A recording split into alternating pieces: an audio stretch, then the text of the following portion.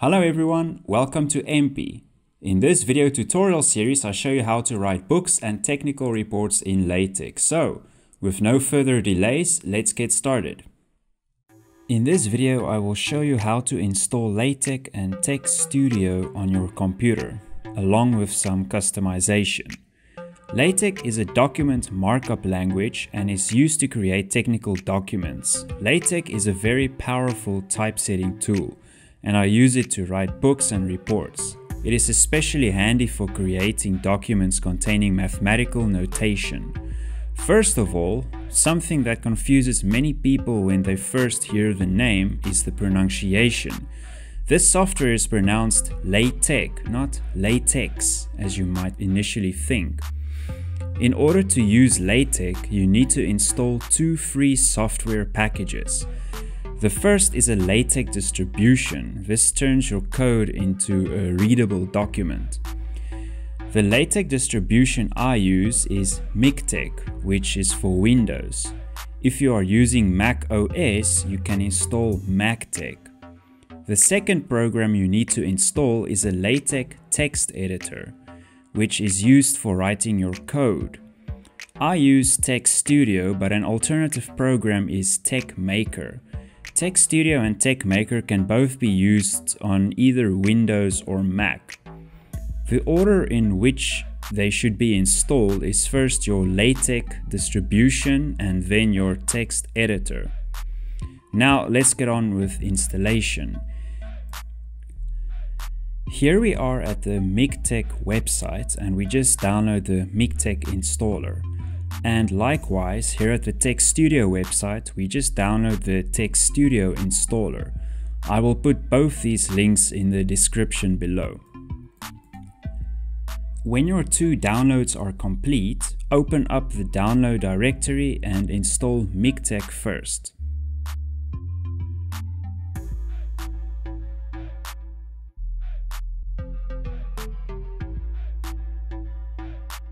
In the MikTeX installation window, just accept the copying conditions and choose the option to install MikTeX for all users on the computer. I left the installation directory as the default one, and then I also chose to install all missing packages on the fly, though I don't really know what difference that would make. Click Start to install MikTeX. The installation is quick as there is not many files to install.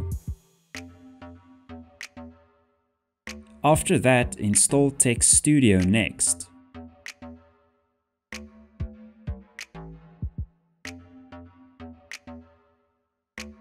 I once again left the installation directory as the default one and just clicked Install to install Text Studio. This installation is also quick. So that is all that you need to install. When you run Text Studio for the first time, this is what it looks like. The Text Studio installer does not create a shortcut on the desktop, but you can find the exe in the installation directory, which is by default in Program Files, x86 on your C drive. You can manually create a desktop shortcut by right-clicking on the exe and choosing Send to Desktop.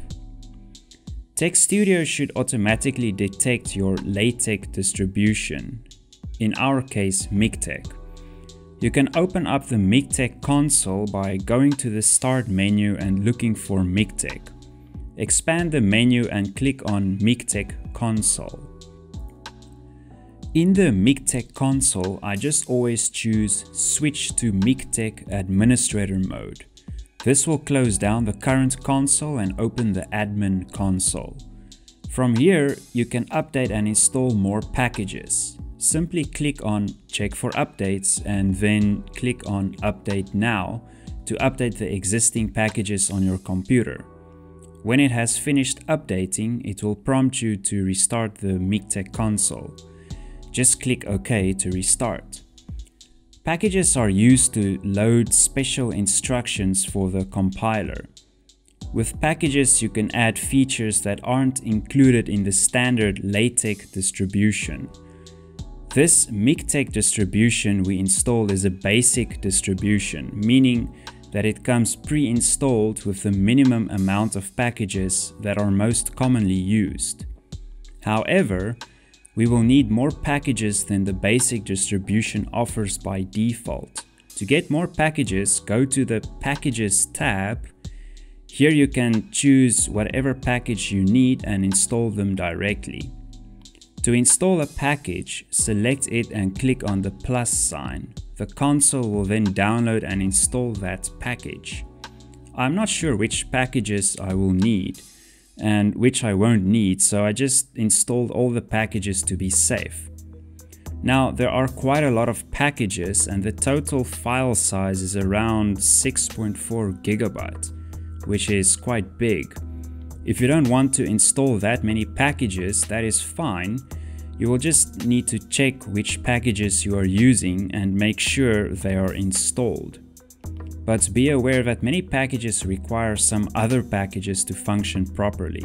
So you will have to go check in the packages documentation to see which packages it requires to work and install them as well. When it comes to installing multiple packages at once, I found the MikTeX console to be not so user-friendly. You can select all the packages by selecting the top one and then holding the Shift key while you select the bottommost package. Unfortunately, you can't click on the plus sign now because among the selected packages are some that are already installed. So now I had to scroll all the way up and one by one deselect the installed packages by holding the Control key.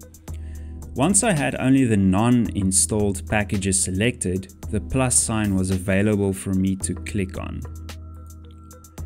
What was really annoying was that every now and then, while it was busy installing packages, a random error message showed up saying it transferred a partial file. This ends the download process and then you only have the packages downloaded up until that point. Then you have to go and reselect the packages again. After quite a while, I finally had all the packages. I just hope that this package installing feature will be made more user-friendly in the future. So that is all I need the MikTeX console for, to install and update packages. Just remember to come back to the console every now and then to update your packages. Now I will show you how to change your Text Studio editor theme. I prefer darker backgrounds because they are easier on my eyes. I also like colorful text when coding because it helps me make sense of what is going on in my code. So I already prepared a theme. With Text Studio open, go to Options and select Save Profile. This will open a window where you can choose a directory to save the file. I already created a folder on my desktop that I will use for the rest of this tutorial series. Type in a file name and click Save. This will create a file with the extension .txs profile.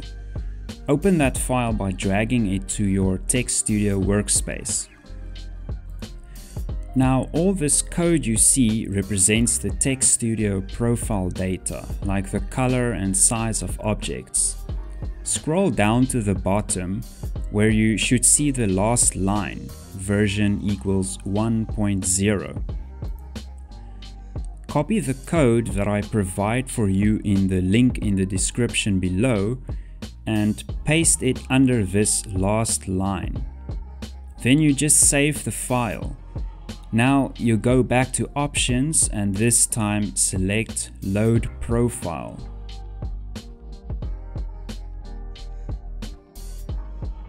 Choose the file we just edited and click Open. This will immediately minimize Text Studio.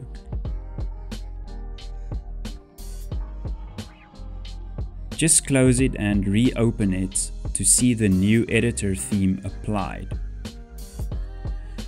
If you want to change some of the colors or font types and sizes, You can do so by going to Options and selecting Configure Text Studio. Here you can change just about anything.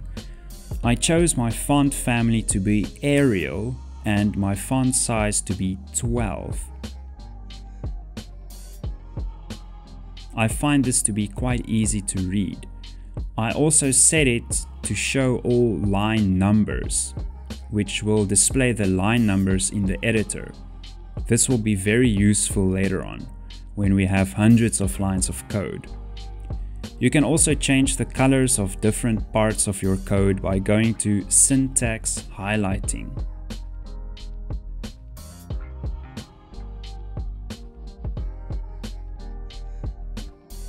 Right now, everything you see here is displayed in green, but don't worry, you will see the different colors later when we start writing our own code.